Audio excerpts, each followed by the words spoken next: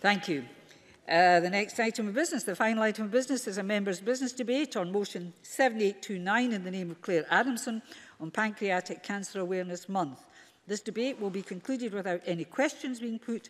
Those members who wish to speak in the debate, please press the request to speak buttons now. And I call on Clare Adamson to open the debate. Ms Adamson, 7 minutes or thereabouts, please. Thank you, Presiding Officer. Can I thank the members in the Chamber tonight who will be contributing to what I believe is the first members' debate on pancreatic cancer awareness, and also to thank those who supported the motion in securing the debate this evening. I'd also like to welcome to the gallery the visitors this evening, ambassadors for Pancreatic Cancer UK, and the family, members and friends, and indeed sufferers of pancreatic cancer. This is the start of a month of activities to raise awareness of this cancer. Presiding Officer, I am by no means an expert in this area.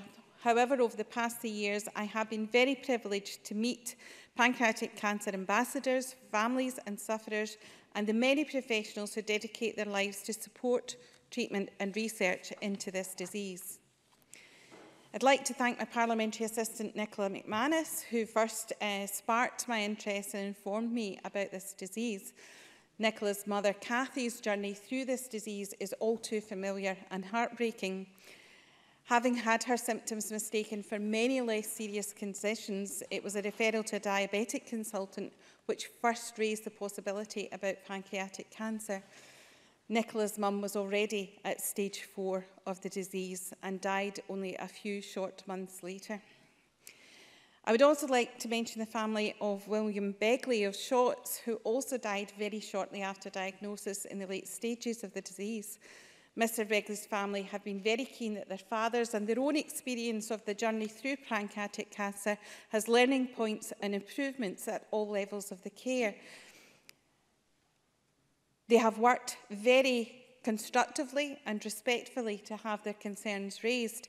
And although I did not know Mr. Begley, having met his daughters, I think they are living proof that he was an exceptional father and role model, and indeed, in their words, a fair man.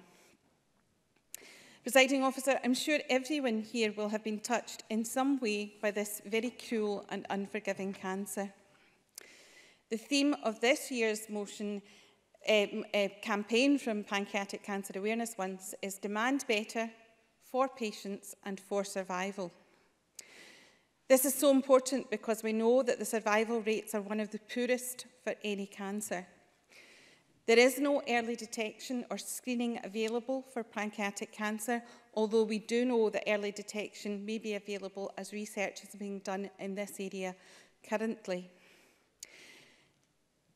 So it's worth mentioning the most common symptoms this evening, and to air those, it's really important that people understand that symptoms such as stomach and backache, unexplained weight loss, indigestion, changes to bowel habits, including floating faeces. Other symptoms include loss of appetite, jaundice, yellowing of the skin or itchy skin, feeling and being sick, difficulty swallowing, and recently diagnosed diabetes may all indicate the possibility of pancreatic cancer. And it's very important that people suffering any of these symptoms should seek the advice of their GP. I mentioned that research for early detection is underway, but I also want to highlight some of the world-leading work being done in Scotland today with the support of Cancer Research UK. Cancer Research UK have identified pancreatic cancer as one of their 4 priorities because of its unmet need and its poor survival rates and the limited improvement in outcomes in the last decade. So they have invested £10 million in the Precision Panc project. This is a project being led by Professor Andrew Bankin at Cancer Research UK's Beatson Institute in Glasgow. Precision Panc aims to speed up recruitment and enrolment of pancreatic cancer patients into clinical trials that are right for the individual patient. The researchers will use the genetic profile of each individual cancer to offer patients and their doctor a menu of trials that might benefit them. The 3 trials that are currently planned as part of the Precision Panc will be led by the Cancer Research UK Clinical Trials Unit at the Beatson West of Scotland Cancer Centre. It will recruit a total of 658 patients in centres across the UK, and patients will also be helped onto suitable clinical trials that are ready, up and running. The Presiding Officer, this is all about raising awareness of this cancer. And this is so important because we know that in 2015, 812 people in Scotland were diagnosed with pancreatic cancer, and 749 of them are dead from that disease.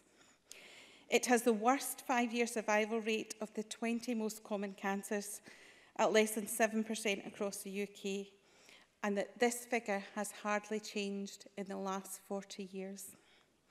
Unless action is taken now, pancreatic cancer is set to become the 4th biggest cancer killer in the UK by 2026. So I'm very pleased that the Scottish Government has committed to funding the Precision Panc initiative and to support the University of Glasgow, which aims to personalise the treatment for pancreatic cancer, speed up the scientific discovery and improve survival rates. Nonetheless, this is just the start of what is needed. Pancreatic cancer has only attracted 1.9% of the UK's research funding, and this is something that many of the people in the gallery tonight want to see change, both by their fundraising activities, but also by a recognition of how important this cancer is. So this month, colleagues across the chamber and everyone can do their bit to highlight pancreatic cancer. We want to light up Scotland in purple. We want our towns to highlight highlight buildings and historic buildings by lighting them up in purple, especially around the 16th of November, which is World Pancreatic Day and Pancreatic Cancer Day. And I also want friends and colleagues to consider coming along at the end of the month, on the 29th, to the parliamentary event for Pancreatic Cancer UK, where they too will be able to meet many of the clinicians involved and the researchers involved in trying to improve the outcomes for this disease. And so I ask everyone to wear purple, tell people why you're wearing purple, and talk about this disease and the symptoms, because it's only by being open and talking with one another that we care for one another and ensure that we begin to tackle this disease. Thank you, Presiding Officer. Thank you, Ms Adamson. Open debate, speeches of 4 minutes or thereabouts, please. I call Miles Briggs, who followed by Marie Todd. Mr Briggs, please. Thank you, Deputy Presiding Officer. And I'd like to start by congratulating Clare Adamson on securing this important debate this evening. And as a co-convener of our Parliament's cross-party group on cancer, I'm very pleased we are having this debate during Pancreatic Cancer Awareness Month. And as the member has said, it's great to see so many members in purple. The fact our parliamentary tie is purple also makes it a great opportunity for all of the gentlemen in this Parliament to actually spend the next month highlighting the concerns. And I look forward to lots of purple being displayed on local landmarks and across social media as we aim to increase knowledge and understanding of pancreatic cancer. I agree strongly with what Clare Adamson has said about the critical importance of raising awareness of pancreatic cancer as we focus on early diagnosis, which can improve a patient's chances of survival and therefore make much needed progress in improving the current very low survival rates, which have remained at around the same level now for the past 4 decades. It is a massive concern that 80% of people with pancreatic cancer are not diagnosed until the cancer is actually at an advanced stage. And those who are diagnosed with pancreatic cancer are nearly 6 times less likely to live for 5 years than people with most other types of cancer in Scotland today. I'm very pleased that in 2017 we see the potential step change in the future treatment of pancreatic cancer following the biggest ever UK research investment by Cancer Research UK into the disease. Some £10 million has already been mentioned. As Clare Adamson said, Precision Panc is an ambitious programme of research that seeks to uncover the molecular profile of individual patients with pancreatic cancer, learn more about the disease and pave the way for patients entering clinical trials in a way that matches their tumour biology to the type of treatment. This world-leading research is being led by Professor Andrew Byakin and his team at team at Glasgow University, and I know all of us wish them great success in that. With some experts now warning that pancreatic cancer could become one of the UK's top four cancer killers by 2026, the outcome of Precision Panc is of huge importance to all of us across the United Kingdom as well. And Clare Adamson's motion rightly commends the role of pancreatic cancer charities, and I join her in praising all of them and the role they play.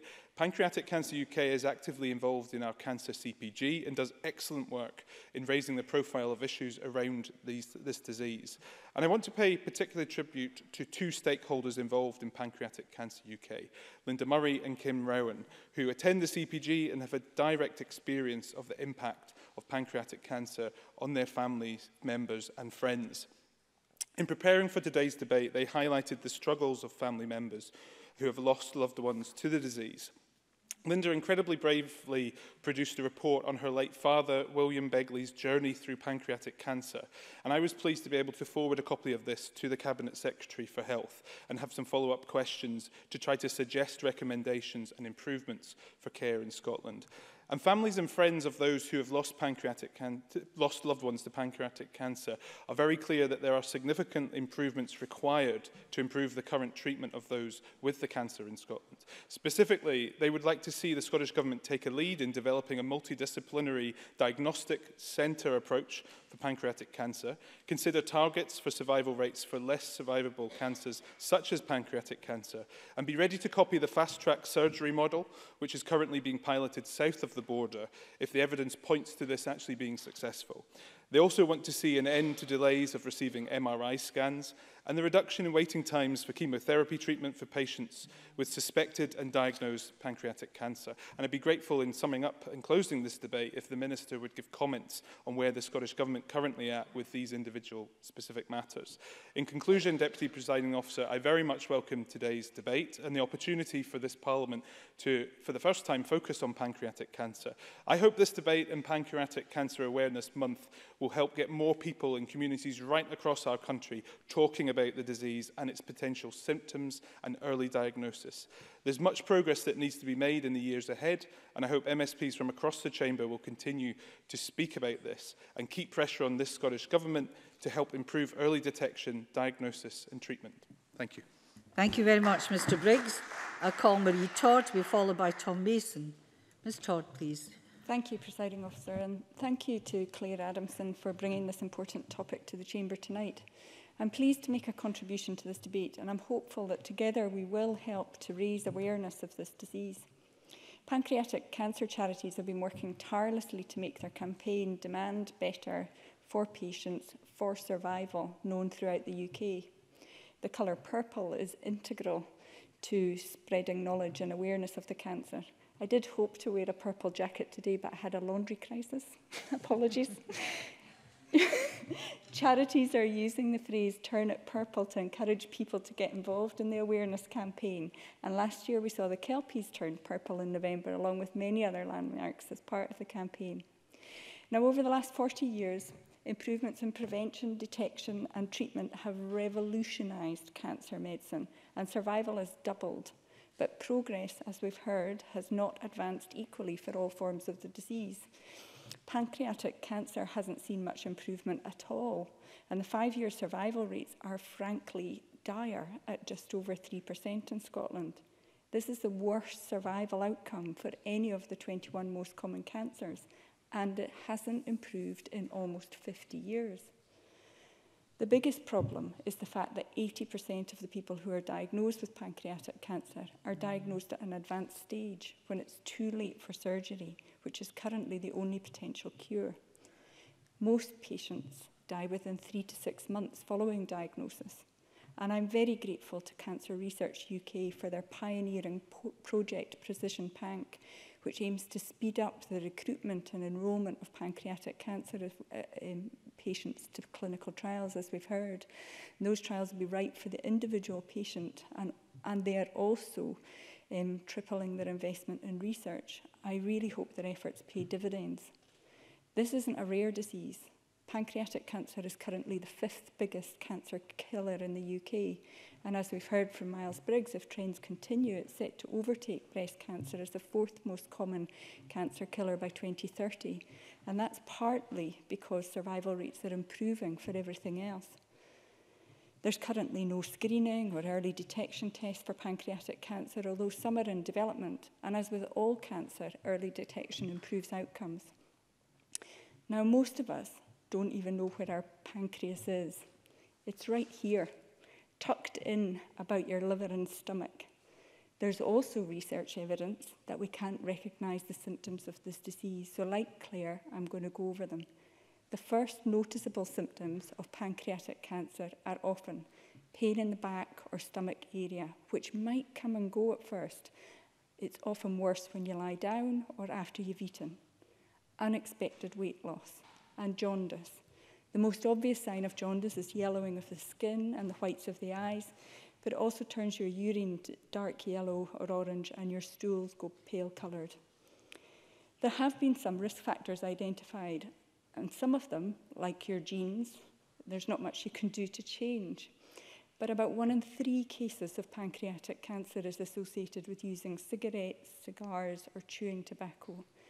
Now, as ever, I feel obliged to encourage anyone out there who is still smoking to try and stop. And keep on trying until you do stop. It is the single most effective thing you can do to improve your health. Now, I too was contacted by Linda Murray and Kim Rowan. They did a great job, and they asked me to participate in this debate in order to raise awareness and in the general population, in the medical community, and amongst decision makers. Linda in particular wrote very movingly about her dad's experience of care and his journey through pancreatic cancer. I've also had a close friend affected. I hope that I have done the issue justice for you all, and I hope that our efforts will continue to lead to an improvement in research, detection and care in future. Thank you. Thank you very much. I call Tom Mason to be followed by Colin Smith. Mr. Mason, please. Thank you, Presiding Officer. I'm profoundly grateful to Clare Adamson for bringing this motion forward today. Too many families in Scotland are affected by cancer. Too many lives are turned upside down. Too many people suffering pain and loss. No doubt all of us in this Parliament know people affected in some way. I've had my own personal experience with this as well, having been successfully treated for prostate cancer, a journey which was not pleasant, and I know that pancreatic cancer is even worse.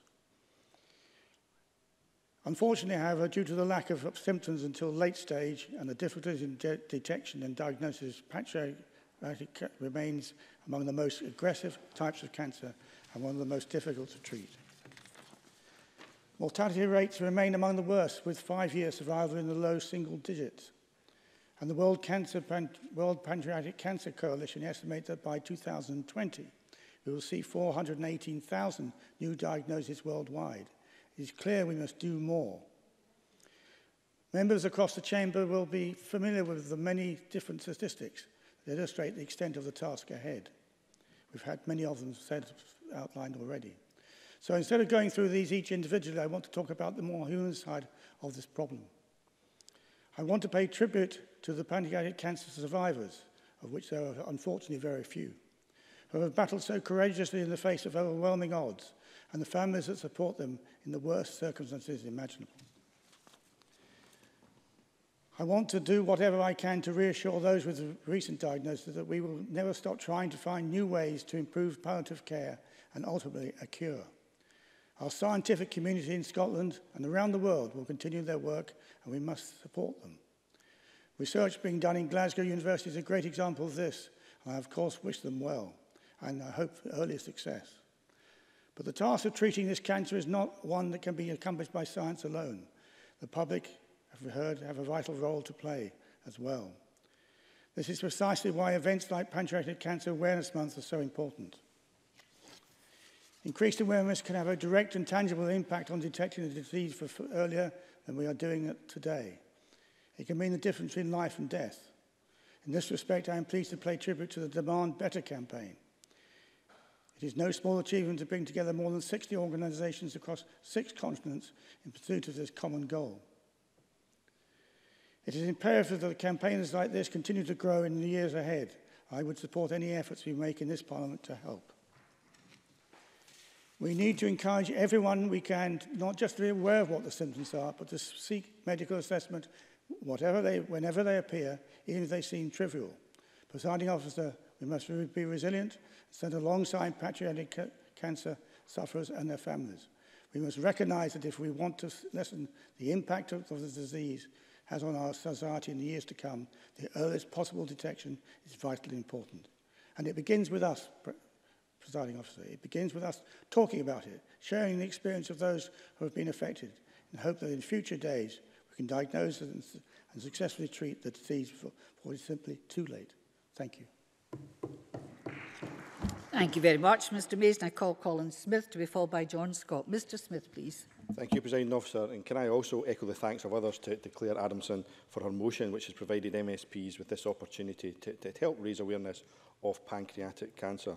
I'd also like to welcome our visitors to the public gallery and to congratulate all charities and their supporters for the fantastic work they do during Pancreatic Cancer Awareness Month, World Pancreatic Cancer Day, but also all year round. Each year, campaigns such as Turn It Purple do crucial work to raise awareness and stimulate discussion about pancreatic cancer. This year's World Pancreatic Cancer Day is on November the 16th, and its theme, as Clare Adamson said, Demand Better for Patients for Survival, provides an opportunity to raise awareness and discuss the key issues surrounding pancreatic cancer and its impact across the world. With more than 60 member organisations from 27 different countries, the World Pancreatic Cancer Coalition and its members' organisations are doing some outstanding work both in specific countries but also on an international scale. This work is vital to the lives of so many. Every day, more than 1,000 people worldwide are diagnosed with pancreatic cancer, and around 985 people die from it each day. The picture in Scotland is equally worrying. In 2015, 812 people in Scotland were diagnosed with pancreatic cancer, and 749 people died as a result of it. The number of incidents of pancreatic cancer increased significantly between 2005 and 2015, rising by 11.9%. The lifetime risk of developing pancreatic cancer is now 1 in 80 for men and 1 in 83 for women. Before today's debate, I contacted a constituent of mine, Tom Pitcairn, from Ringford in Galloway. Tom sadly lost his wife, Isabel, last year to what he described as this insidious disease. But since then, he's been determined to raise awareness in memory of Isabel, as well as raise badly needed funds for the charities carrying out the important work I and others have mentioned during today's debate. Tom's already raised thousands of pounds for Pancreatic Cancer Scotland, and he urged me to use today's debate to encourage as many people as possible to fundraise for PCS and other charities to help find ways to detect this appalling condition as early as possible. Tom pointed out to me that in Scotland, pancreatic cancer remains one of the least survivable cancers, with a relative 5-year survival rate of less than 4%. He stressed that early diagnosis and treatment is the key to improving these mortality rates. There's therefore an urgent need to raise awareness about pancreatic cancer and its symptoms.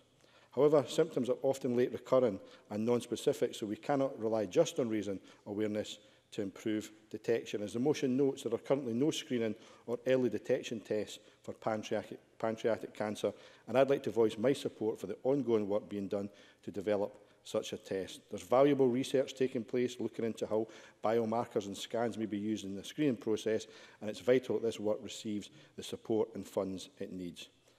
As is all too often the case, pancreatic cancer disproportionately affects the worse off in our societies.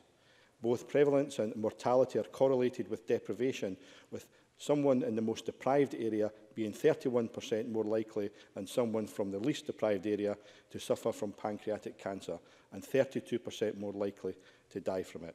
So it's vital that we gain a better understanding of the risk factors contributing to this cancer in order to take a holistic approach to reducing incidence and mortality. Smoking has been identified as a potential cause of pancreatic cancer, and factors such as age, weight and family history are all thought to contribute.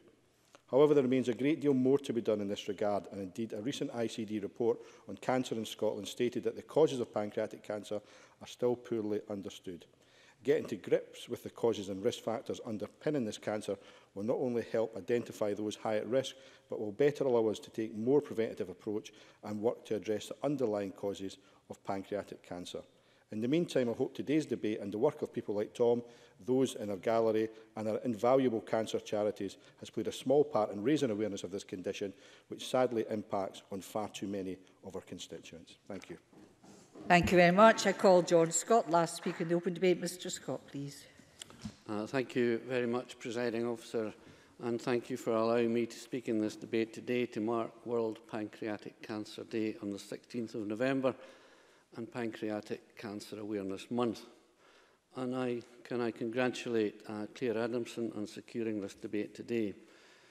Presiding Officer, I have a particular interest in this disease as my late wife Charity died of pancreatic cancer on the 29th of December 2000, aged 49. Some longer serving members may remember her, and she was a classic victim of pancreatic cancer as she died following an exploratory operation without recovering consciousness and not knowing she had this dreadful disease. Then, as now, there was no screening or early detection test. Notwithstanding her pronounced jaundice, her GP never considered that this classic symptom might point to her having this disease. So even if she had survived this operation, she would have died within 3 months, as her cancer was so advanced by the time she got to the operating theatre. So today I'm taking part in this debate, in part as a heartfelt tribute to her memory, but also to support the campaign to raise awareness of this disease. It is simply not acceptable that pancreatic cancer is set to become the 4th biggest cancer killer in the UK by 2026. Yet currently, pancreatic cancer research only attracts 1.9% of UK cancer research spending, as others have said. It is simply not acceptable that of the 812 people diagnosed with pancreatic cancer in Scotland in 2015, 749 of them died that year. It is not acceptable that only 7% of those diagnosed survive longer than 5 years. So I too welcome today the Scottish Government's funding of the Precision Panc initiative based at Glasgow University and the Beatson, which aims to personalise treatment for pancreatic cancer, speed up scientific discovery and improve survival rates, and I wish these researchers every success. So I fully support more research into pancreatic cancer. I fully support the good work of Cancer Research UK in their fundraising to tackle all cancers, so that in the future, as few families as possible do not lose their loved ones to pancreatic and other cancers. Presiding Officer, wish me luck as I go for my own pancreatic MRI scan on the 16th of November. Thank you. Thank you very much, Mr Scott. And that was tough to do, but I do recall your wife in those circumstances as one of the early members of Parliament. I now call on the Minister, Eileen Campbell, to wind up. 7 minutes or thereabouts, please. Thank you, Presiding Officer, and it gives me great pleasure to close tonight's debate, and I want to thank Clare Adamson for securing it and for articulating very emotively her reasons for doing what she can to raise awareness of this incredibly cruel condition, and as the campaign states, to demand better. But I'd like to pay special tribute to John Scott there, who was very brave to pay tribute to his late wife. It's not easy to do, and I think sometimes, Presiding Officer, these debates that are often missed by the press often are when you hear members speak the most powerfully and the most movingly. And again, just pay tribute to John for contributing to this debate. It's very difficult to follow him because I think everyone's been touched by how he made his case. I'd also like to wish him well for his own test that's about to come up. I'd also like to welcome all from Pancreatic Cancer UK to the Chamber, and to all who have the condition or who have a loved one impacted. Your presence is incredibly important, so too your stories, your awareness raising and all the work that you do and effort you put in to making sure that people know about this condition. I'd also like to pay tribute to Nicola's mum and William Begley and to ensure that their experience can go on to generate the improvements that we need to see happen across the country. The Scottish Government recognises the damaging impact of all cancers, including pancreatic cancer, on individuals, their families and their friends. However, we should recognise that there has been some progress over the past 10 years. The overall age-adjusted cancer mortality rate in Scotland has reduced by 11%, a significant improvement thanks to the efforts of people across the NHS and the third sector. I want to pay tribute and thank sincerely all of those people who work tirelessly across the country delivering our health and social care services, and those who raise awareness of such terrible diseases such as pancreatic cancer. But we absolutely recognise that there are a small number of cancers, including pancreatic cancer, where survival rates remain stubbornly low, in part, as members have said, because of late detection. And despite all of our efforts and improvements that we have seen, the UK and Scotland is still behind some other countries in terms of cancer survival rates for a number of tumour types. And in particular for tonight's debate, in pancreatic cancer, we still need to bring about much needed improvement. In March 2016, the Scottish Government unveiled its Beating Cancer Ambition and Action Strategy, which serves as a blueprint for the future of cancer services in Scotland. The Scottish Government is acutely aware that early detection of all cancers, including pancreatic cancer, is crucial. The earlier that cancer can be diagnosed, the better the chance of a positive outcome. The cancer strategy will deliver £100 million of investment over the coming years to improve the prevention, the detection, the diagnosis, treatment and aftercare for all those affected by cancer. Supporting these ambitions is our £41 million Detect Cancer Early programme, which over the past 5 years has increased diagnostic capacity across Scotland, as well as working to increase awareness of the signs and symptoms of cancer. Next year, the programme will focus on the overall benefits of early detection for all cancers and aims to encourage anyone with any concerns or changes to their body to visit their GP. And I will certainly instruct my officials to meet with colleagues from the Pancreatic Cancer Charities to discuss how we can support awareness messages through our WeSee strategy and social media and digital channels and any other channels that are appropriate. And of course, would extend that also if Ms Adamson would like to be part of that meeting as well. Another area of work that the Scottish Government has supported in order to improve diagnosis is the Scottish Referral Guidelines for Suspected Cancer, which were updated in 2014. These include a specific section on pancreatic cancer and are intended to help GPs, the wider primary care team, other clinicians, patients and carers to identify those people who are most likely to have cancer and who therefore require urgent assessment by a specialist, including all the telltale signs that Clare Adamson, Marie Todd and others have outlined, with a clear instruction in those referral guidelines to have a low threshold for considering further investigation or referral because of the detection difficulties that we know exist with this cancer. But once referral is made, we need to ensure that no one has to wait longer than they should to receive a diagnosis and then, if needed, treatment of their cancer. And that's why the Cabinet Secretary announced the formation of a new Ministerial Cancer Performance Delivery Group, and that group will focus on driving forward improvements in waiting times for diagnosis and treatment for cancer patients in Scotland, and is backed by an additional £1 million investment to help address shortfalls in capacity in some areas. This is in addition to the £4.85 million of investment made in 2017 to support improvement in diagnostic scopes and imaging capacity for suspected cancer patients. It's also important, though, that we aim to prevent cancers from occurring in the first place, a point I think that was made by Colin Smith, because we know that smoking and obesity can be contributing factors in developing pancreatic cancer.